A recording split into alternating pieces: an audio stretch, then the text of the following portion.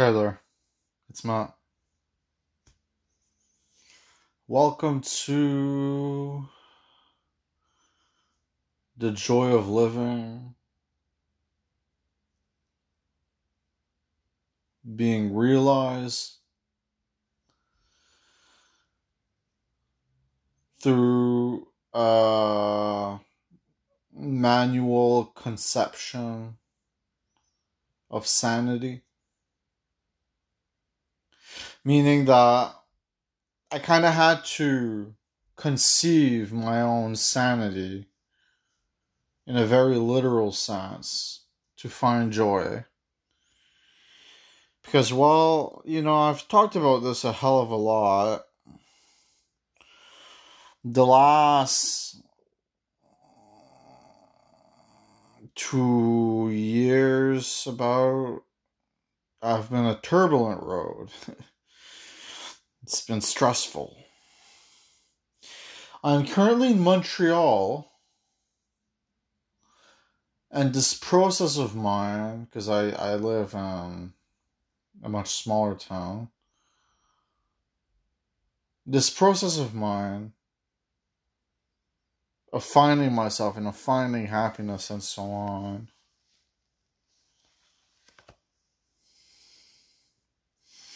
has just been amplified while I've been here. As well, maybe a different environment brings about different ideals. You know how a lot of artists like to be inspired by being elsewhere in the literal sense, but let's not be where I usually am, let's be somewhere else. So, I have found my inspiration. Yet, to pretend that my view on life is not still diluted would be a lie. But to also pretend that in some ways it isn't the most potent and vivid it has ever been would be a lie as well. As I feel this grand, breathtaking understanding, like this comprehension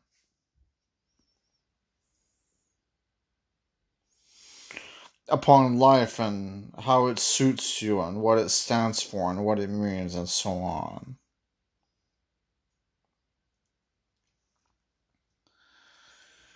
The realities of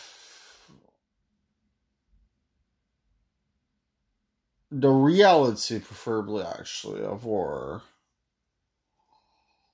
future is not something we think about very frequently. Unless you have an express purpose to do so. Yet we are always in our future in a way, as our current actions create our future. I am in the present moment in my room, which means that in the future I am bound to go upstairs. This has created a pathway.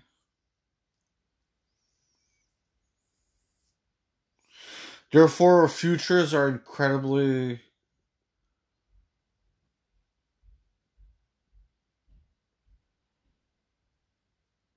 they've always, the course of time has always been incredibly important. That's a given, because while it is what lets us be, it is what lets us live. But maybe it is best to not think about it when you turn the coin and consider that perspective. Because while I think about my future a lot, but I think about how the implications of my present will lead me to a different life. But what's the point in contemplating that What's the point in the contemplation of,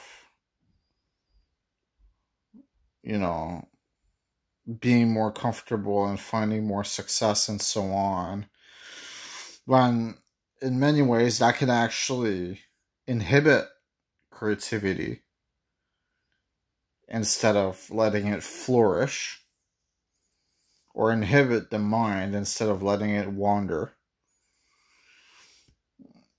or set expectations for things can be to our detriment. Now, there are times where thinking about the future is considerably needed. But if you ask me, in many ways, it's a very arguable thesis to say that it's best to just forget it and to live in the moment.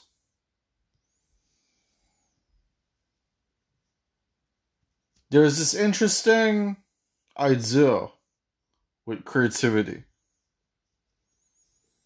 where an artist that has found success is more likely to dilute his craft for the purpose of having the number of recipients multiply, or just out of a fear of conforming, or, a fear that conformity is the needed elements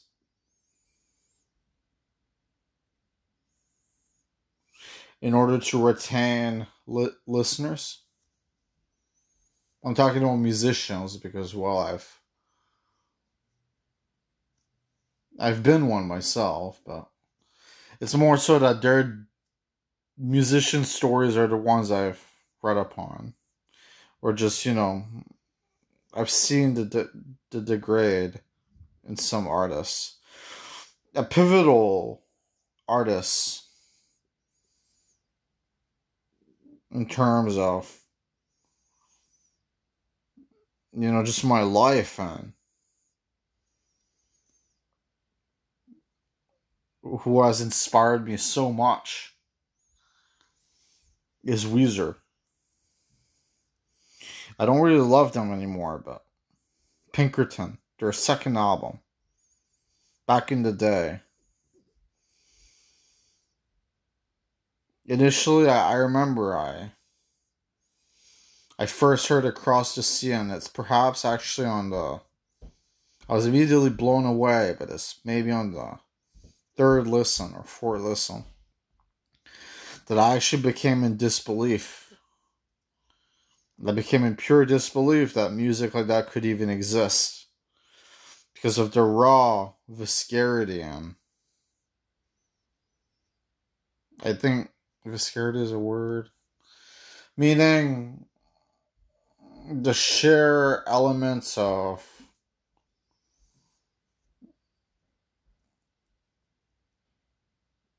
I guess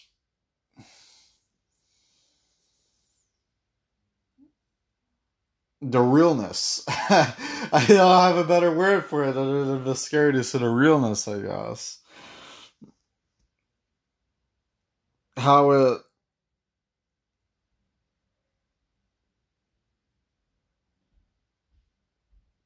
kind of it spoke of extremely personal things, that album. Even though you look at it on the cover and just based on what it presents in a very literal sense. And it is a rock star lamenting not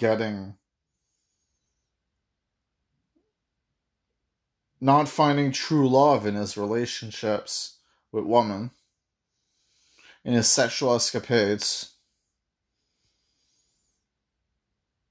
But what's fascinating to me about that is that if you look at it from his perspective, from the perspective of the lead singer, who is the writer of the songs, it is undeniably real as fuck in how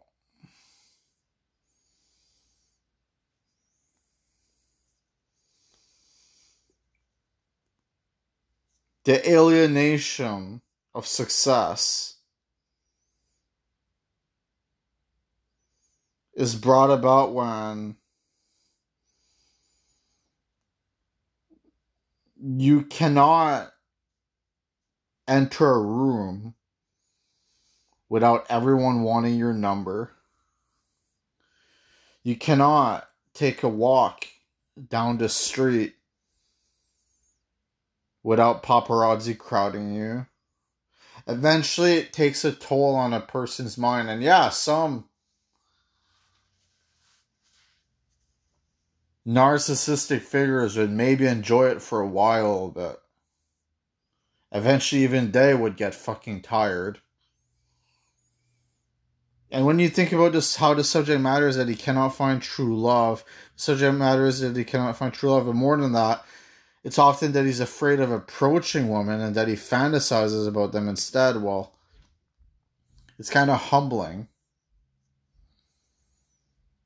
But most of all, it's demonstrative of the fact that every beautiful thing in life has a curse right next to it.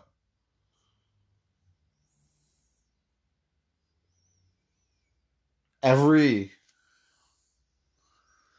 intricate and deep moment and idea is built out of a struggle.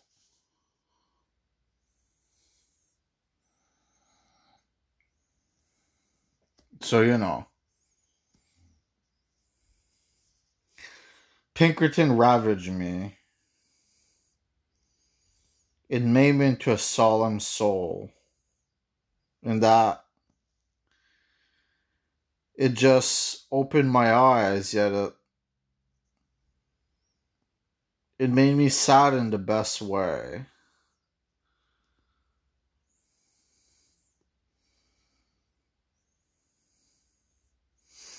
And then I fell out of love with it. Because I listened to it like 400 times. And then I just fell out of love with it.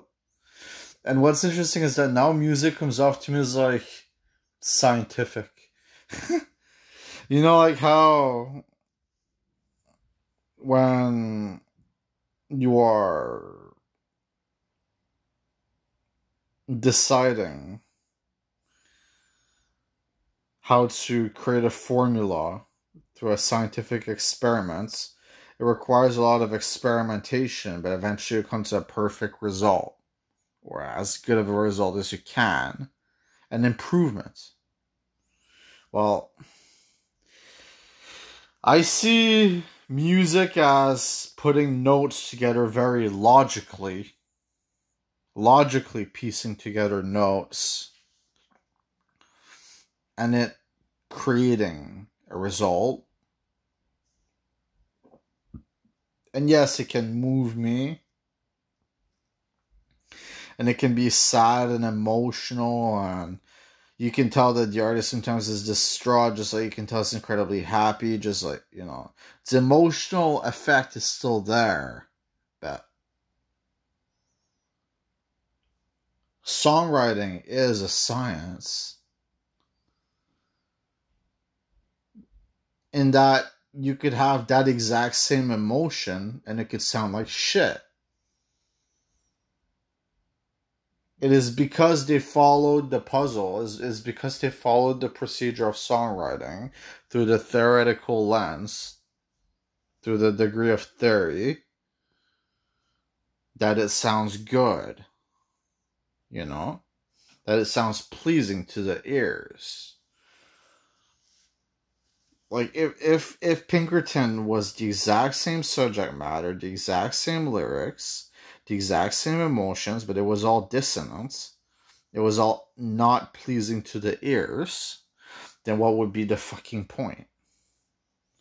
Because the point is that, yes, you can have something incredibly emotive, but that's not, people can appreciate and love that about the work, but that's not what people are gonna grab onto, at least from my personal experience.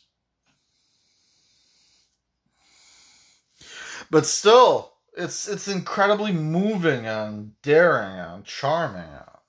Most of all, it's just a needed, it's a needed truth.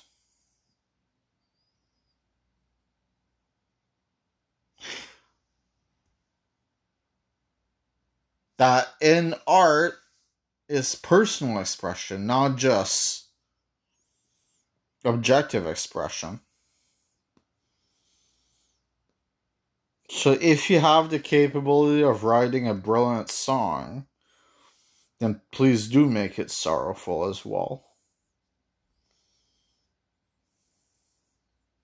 As it is wholly, not only within your right, but in the correct application, a treat, a beautiful, amazing thing.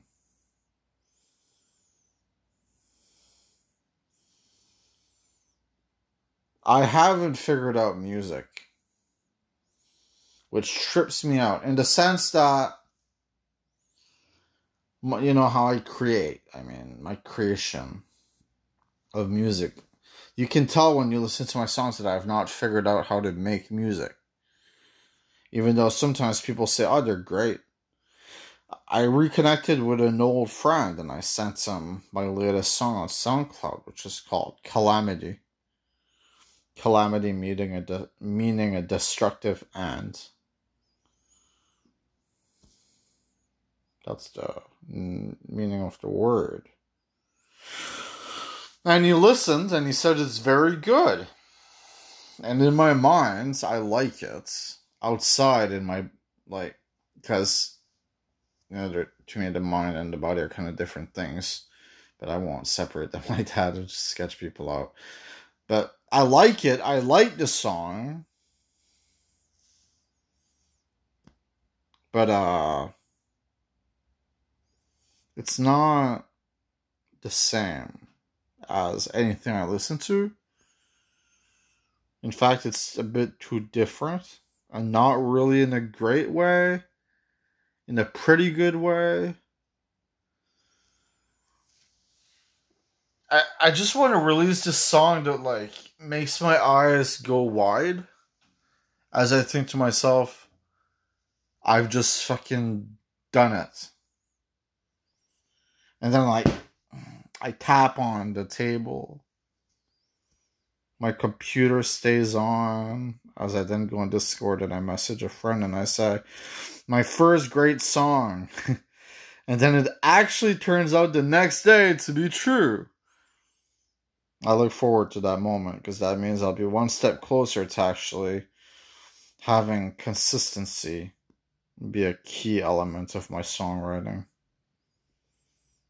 And having exciting and daring ideas come to fruition in a much more prolific way. Or just, you know, accurate, concise way.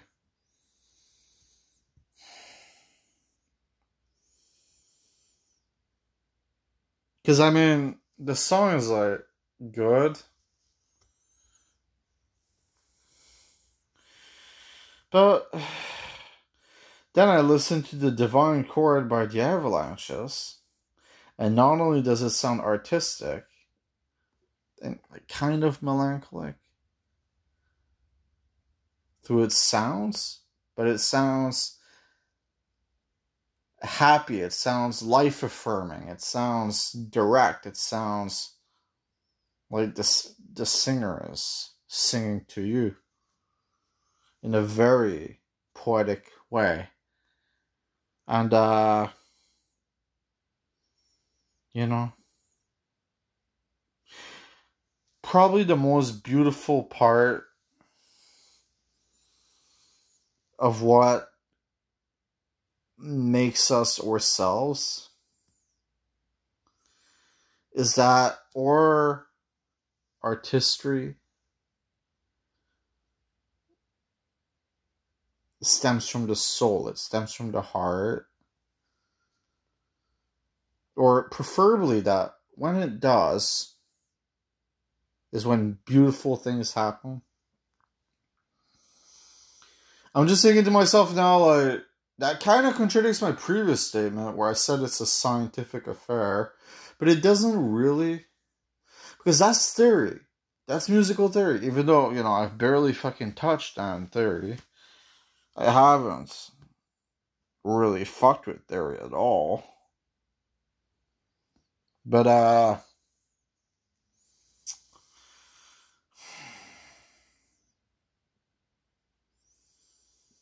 in the moments where you are to write your idea into a result, and there be no distractions, and there be no halts, it simply translates, then you are communicating from the heart. But not only that, but you have figured out the formula, you know. That's my whole point.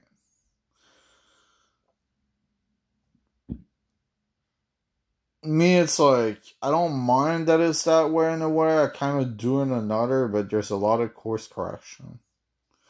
Even though sometimes I could swear, man, I'm just walking down the street and, you know, I'm like, I'm listening to like Only in Dreams, except in my head, which makes me sound like a total weirdo.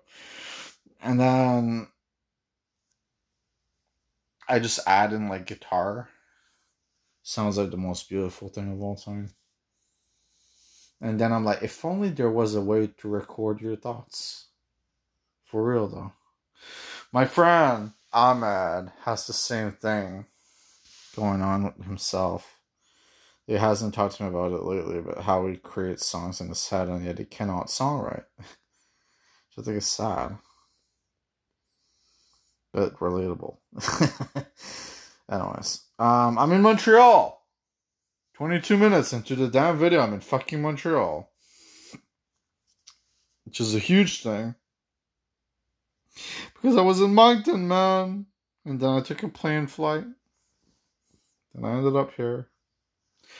Then I went to see a concert for the first time in my entire life.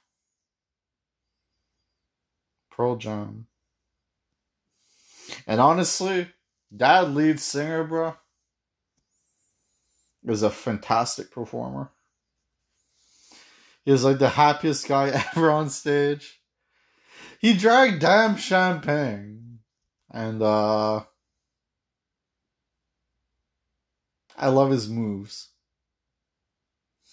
The experience was breathtaking. Yet I got bored halfway through because I was so depressed in that moment. Depression just hit me like a fucking wave from the sea, you know. But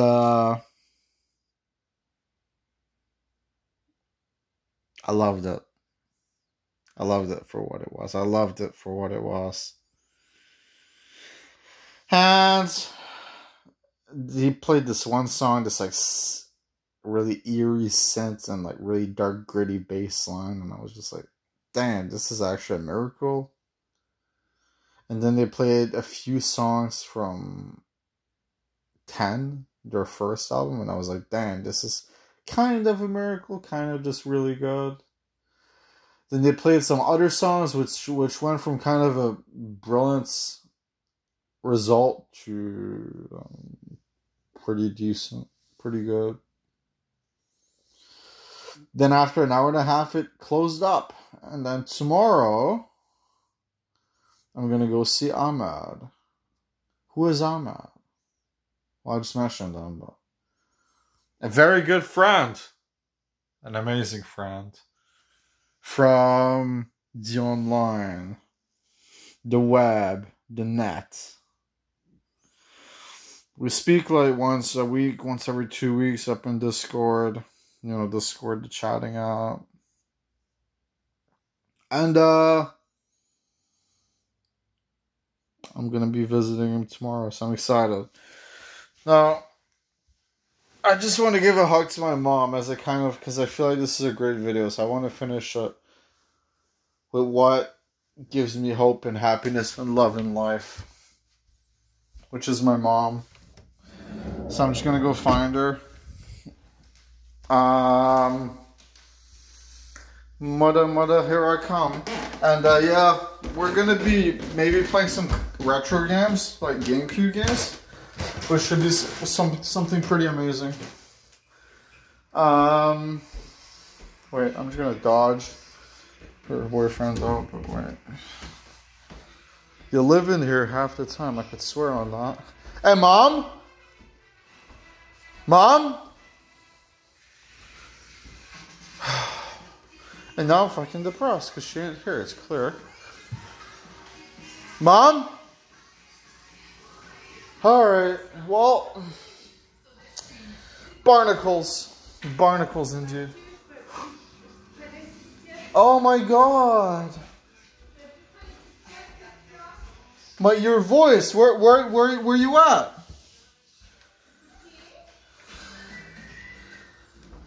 Ok, maman, je t'ai perdu. Mathieu, je suis couchée dans la chambre. Oh, je peux pas te donner le hug? Je peux pas te... Je vais pas coucher encore. Je vais juste prendre une petite sieste. Je vais le voir tantôt. Okay, Sonic. Love you too. Alright, she ain't down because she's sleeping. My mom is, you know, on my older channel, episode, I want to say 7, we recorded a video together and it was probably the most sweet thing there was. We'll go downstairs. Probably the most sweet, kind thing on her arms, especially. Then we hugged at the end. And you know, discussion followed with a hug. I think might